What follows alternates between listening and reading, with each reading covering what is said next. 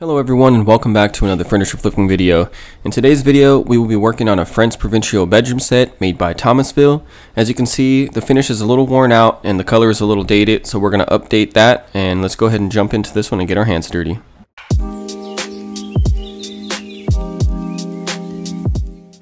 I like to start all my projects out the same way by removing all the drawers and all the handles just to see what I'm working with and make sure everything's structurally sound.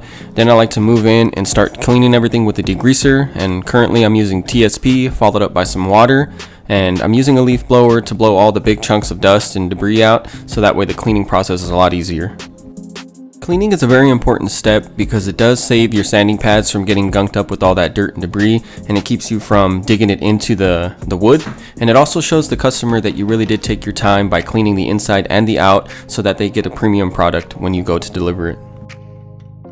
So I have a previous video where I have this exact same dresser set, just a little different in the design, and I'm going to be doing the same kind of color and wood combination on this one by staining the top or whitewashing it, I haven't decided yet, and painting the rest of the body. Unfortunately, later on in the video you'll see that I have to paint the handles, and that's due to the handles not being real brass. When I tried to polish them out, it kind of took the finish off and they started to turn a silver nickel-ish color. So you'll see me later on in the video take care of that. Typically I'll use a stripper to strip the top down before I sand it, but sometimes stripping it leaves too long of a process of waiting for it to dry so that way you can come back and sand it. So I just grabbed some 80 grit sandpaper and I started going to town. But one thing you want to make sure is that you stay away from the edges as much as possible because you don't want to blow through that veneer, because then it would give it a really ugly look. Once I'm done stripping all of the finish off the top with an 80 grit, I go over it with 150 grit and follow it up with a 220 grit just so I can get all the swirl marks out. Because I use an HVOP spray gun rather than brushing, I have to tape all the drawers off and mask them, and it can be a pain because there's about 13 drawers in this project and it can get very tedious, but it's worth it.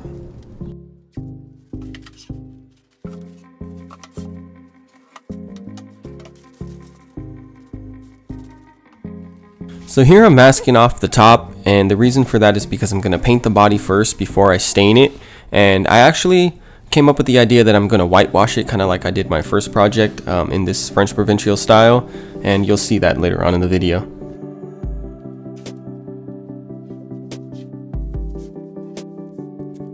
I like to overlap the tape over the edge because I come back with a sharp razor blade and I trim off all the excess, and it's okay if you trim off a little too much because whatever you get paint on the top when you remove all the tape and masking paper, you can just go ahead and sand it back off and you'll have your nice flush clean line, and then I can go ahead and proceed with the whitewashing. During this process you want to be very careful not to hold the razor blade in the wrong angle because you can dig out some of the wood as well as the veneer, and it will expose the wood underneath the veneer, giving it a different color.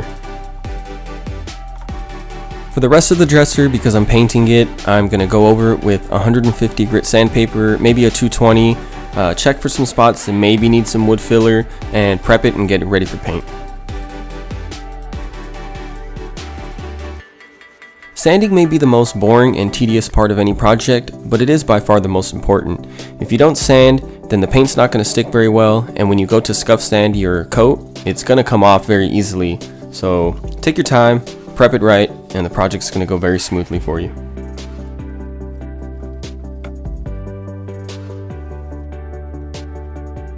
So I couldn't really figure out what color I wanted to go with for this dresser, so I had a couple of colors laying around, which is a gray and a very dark green. I'm going to mix them together so that I can give it a nice really light green color with a lot of undertones of gray.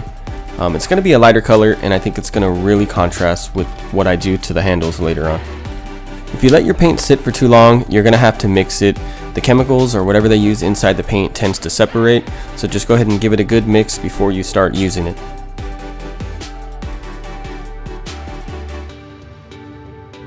So I don't have an exact ratio of how I'm mixing this. I'm just kind of mixing them until I like the color that it comes out, and then I'll just try to mimic that later on so that I can mix a bigger batch. When using latex paint and an HVOP spray gun, it's always a good idea to mix a little bit of water in with your paint to thin it out, because if you don't, then the paint's not going to really come out of the gun right, and you're going to have to put on a lot of coats.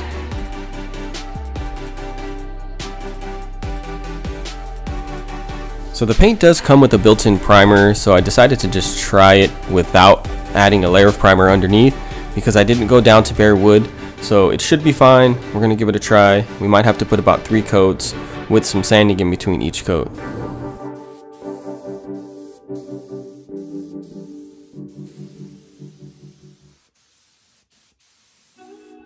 After the first coat, I like to use 220 grit to give it a nice scuff coat, but after that I'll use a 400 grit so that way I don't leave a lot of deep scratches, because if you put a layer of paint over a deep scratches, you're gonna see it.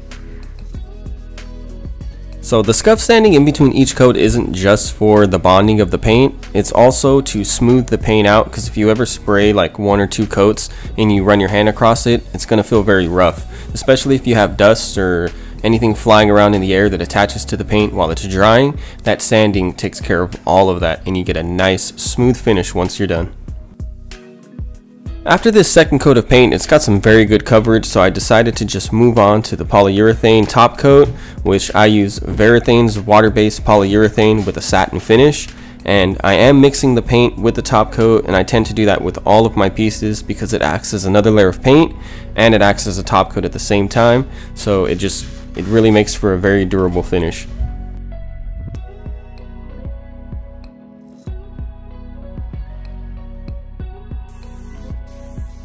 There's really not much of a difference between the process of painting and the process of applying the top coat. I'm using my spray gun, I'm doing 2 to 3 coats, but for the sanding in between each coat I use 400 grit sandpaper, and that helps to keep all the scratches away and you get a nice smooth top coat when you're done.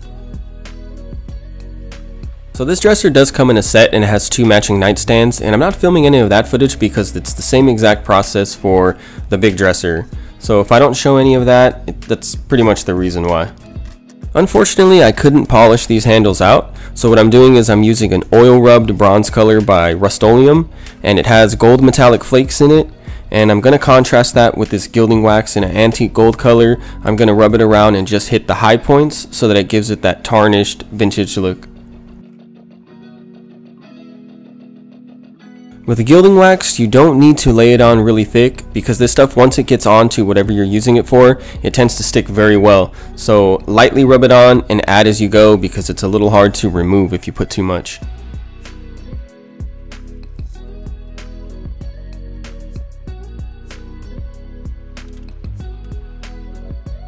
Now that I'm done with the handles and the body is completely dry, I'm removing the masking paper and tape so that I can reveal the top.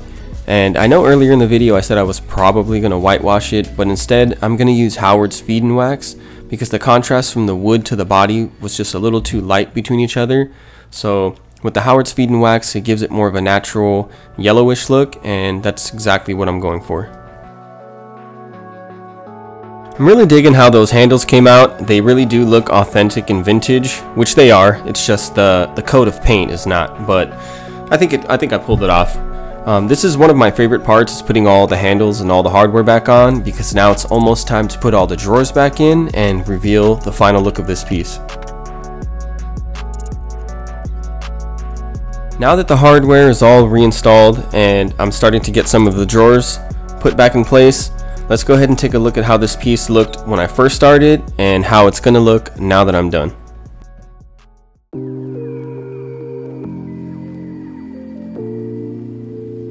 And that brown really is an outdated look, and I'm glad that I got rid of it.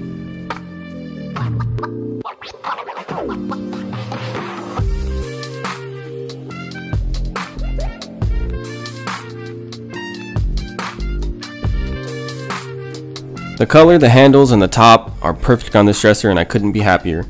So at the end of every video I like to go over the numbers, and for this one I paid $80 with the nightstands included. I put maybe $20 in material because I already had the paint and everything in my stock. I completed this dresser in about 7 hours and I sold it for $700, giving me a profit of $600, and if I break that down hourly, that's $85 an hour, which is some awesome profit. Thank you to everyone who stopped by and watched this video, gave me some thumbs up and some very encouraging comments. I really appreciate it, and I can't wait to see you guys on my next project.